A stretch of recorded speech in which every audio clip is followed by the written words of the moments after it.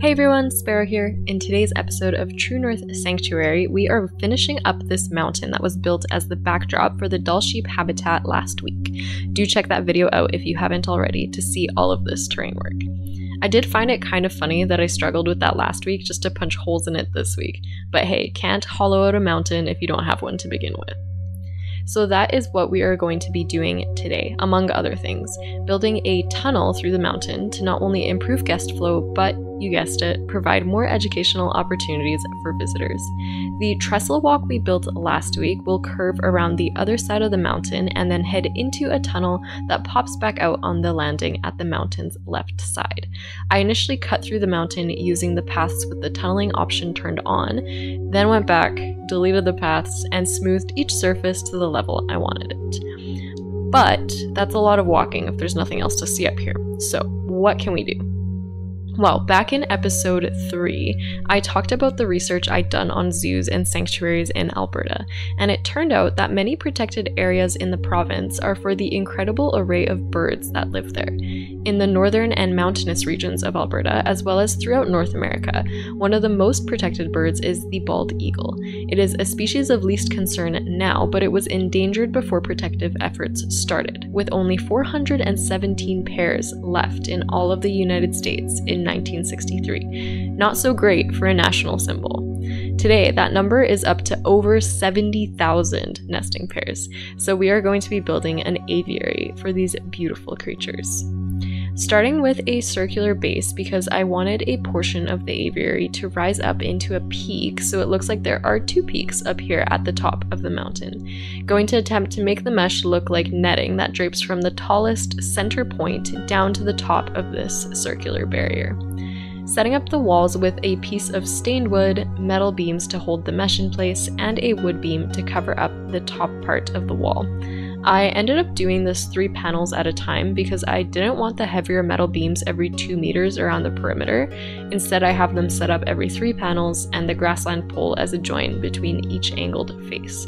This makes the aviary feel a bit lighter visually and provides better viewing areas for guests. I did steal many of the pieces and the colors from the owl aviary we built not that long ago.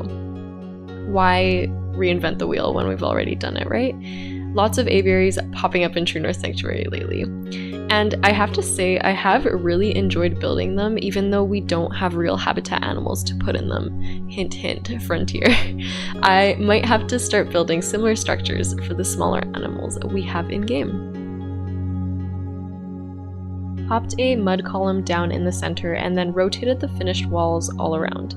Snapping to the center of the mud column, I also placed down a tall timber piece from which the netting will cascade. This did take a bit of trial and error, but I started at the top with the grassland pole at a sharper angle and worked my way down, gradually getting more shallow. This is how fabric or netting would naturally flow, so we're trying to get a similar feel with this line. The only issue is that it has to connect at the top and at the metal beam on the side, which is what took me a few tries to figure out. Once I was happy with the first line, I could rotate that across using the mud pillar once more, and then every 15 degrees on angle snap because that's how I had set up my walls, so that worked out very nicely. To get the mesh pieces flush in between each section, I used a trick that I can't take credit for.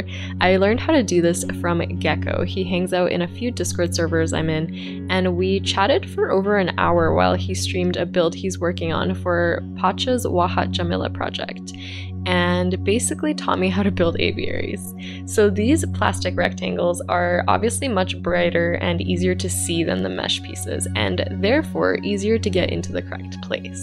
I'm going to position these all the way up the contour line I've set up, and then we'll add the mesh over top, aligning it to the surface. With angle snap on, rotate the mesh 90 degrees, and it should be sitting right against the rectangle. Then I'll fill in each section as best as I can. There's going to be quite a few little pieces sticking out, but you really can't tell from a distance, or with the amount of mesh this aviary ends up having. And this way you end up having a nice curved, almost net-like piece, and creating it didn't make you want to pull your hair out nearly as much as it would have otherwise. Please don't ask me how much I hate mesh pieces right now though, I definitely need a break from them. I might have been able to use the new netting pieces from the Oceania DLC, but I really wanted to try out this method. Shout out to Gecko once more. With this section done, we can copy it across, delete the other contour lines that we created earlier because those were just placeholders, and replace them with the fully netted version we have now.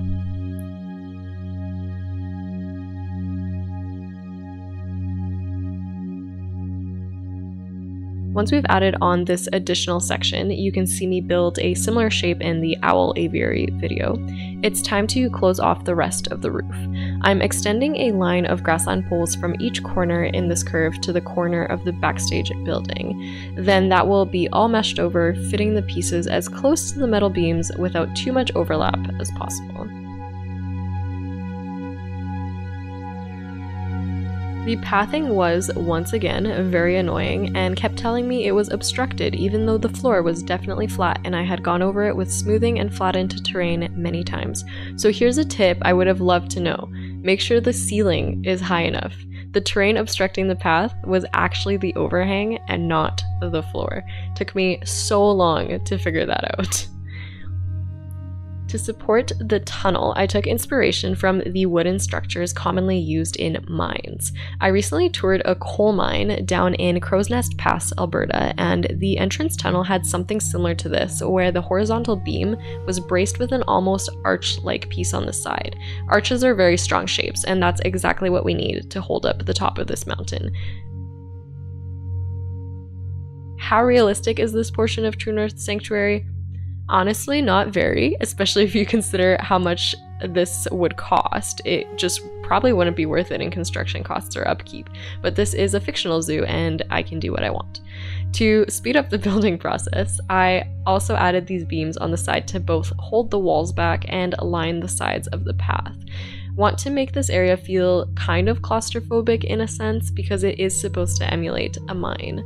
The sides and top will also have mesh to prevent smaller rocks from falling into the tunnel. The ceiling I went ahead and filled with a variety of rocks so that I didn't have to place each individual rock afterwards. Especially when you're building in an enclosed space like this, I find the camera so difficult to position correctly, so it was just easier to do it outside of the tunnel. Then this finished piece is going to get copied along the tunnel length. Some details in the form of a door so the keepers can get in and out of the implied backstage area for the eagles. Doorways are finally one of those items that I feel like I can build quickly and efficiently and to scale, though this one wasn't detailed in the slightest. Popping in some rocks all around the tunnel entrances and around the edge of this cliff to add more life to the mountain. Though I don't hate the rock texture, especially if you mix it with soil, it's not super repetitive. The texture of the rocks is much better. Inside the aviary, we are once again using the aviary prop pack by Jaguar X to add some perches, feeding stations, and more to the enclosure. This perch I just made larger so it would fit this big window that the eagles can use to get in and out of the backstage building. There will only be 2 eagles here, a nesting pair, and any chicks they have will be released into the wild. With the bald eagle's status as a protected species, they are not supposed to be kept in zoos unless they are unable to be released into the wild. So maybe an injury that prevents them from flying or being able to hunt properly or whatever. While something like this might be true for our nesting pair, it wouldn't be for their offspring, which means the sanctuary can not only safely and legally exhibit bald eagles, but also contribute to repopulation efforts. Since this zoo would be located somewhere in northern and mountainous Alberta, it is also entirely possible that there would be a wild eagle population nearby. This enclosure felt really big, so I added a lot of foliage, though much of it is closer to the ground to still allow the eagles to spread their wings if they so choose.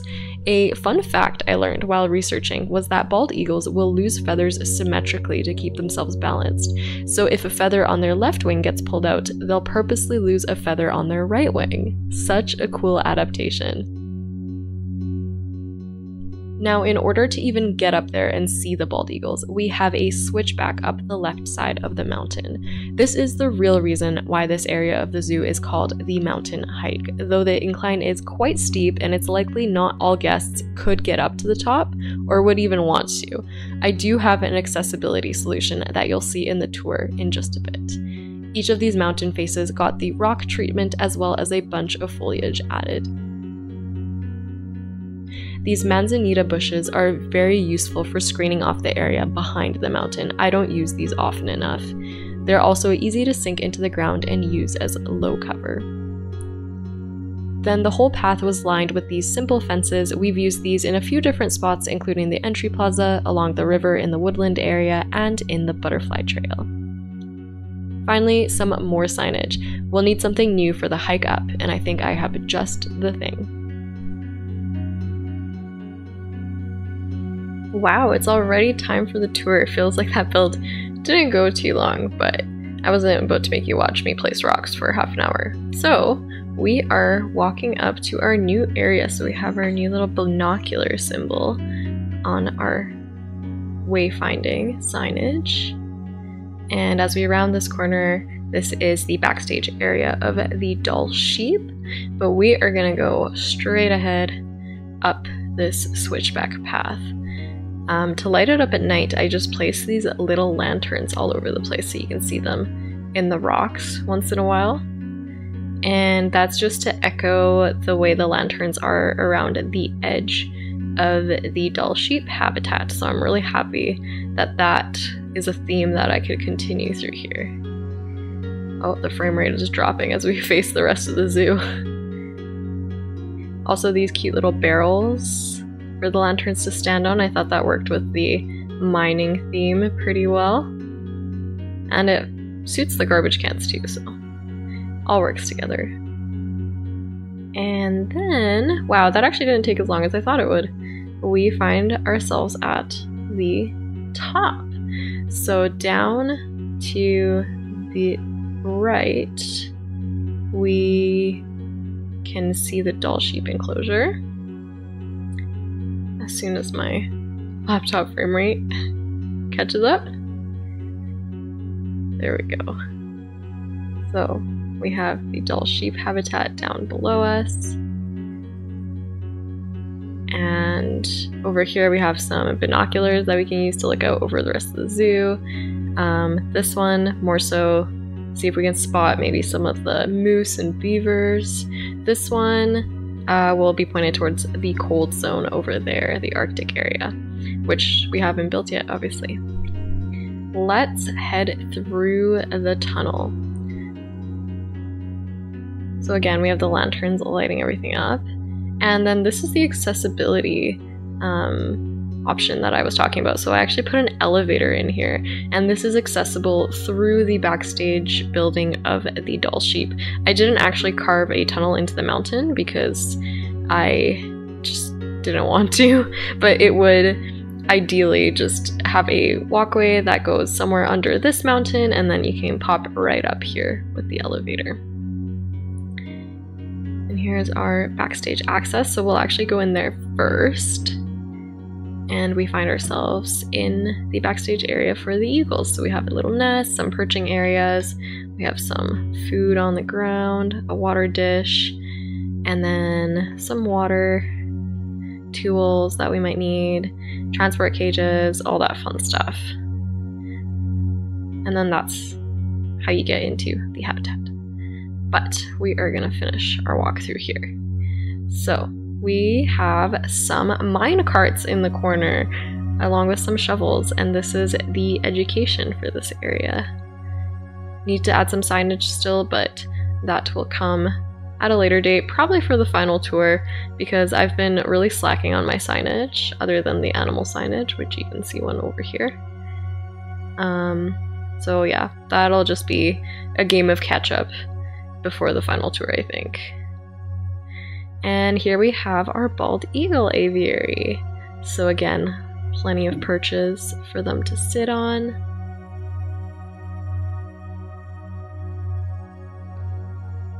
And we can see our bald eagles in their nest all the way over there. I'm so happy with the way that netting turned out. I think it looks so good with the two peaks there. Beautiful. The eagles. And then all around us is just forest.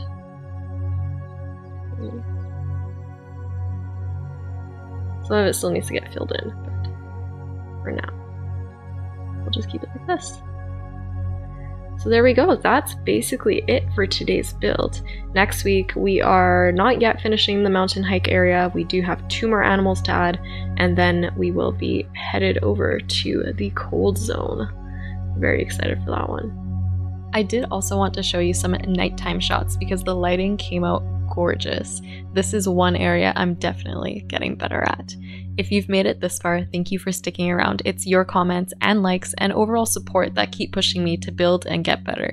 Also, this channel is 60 subscribers shy of hitting 1,000, so if you haven't already, make sure to hit the subscribe button. As always, here is a shot of the zoo before, and here it is after today's build. See you next time. Bye.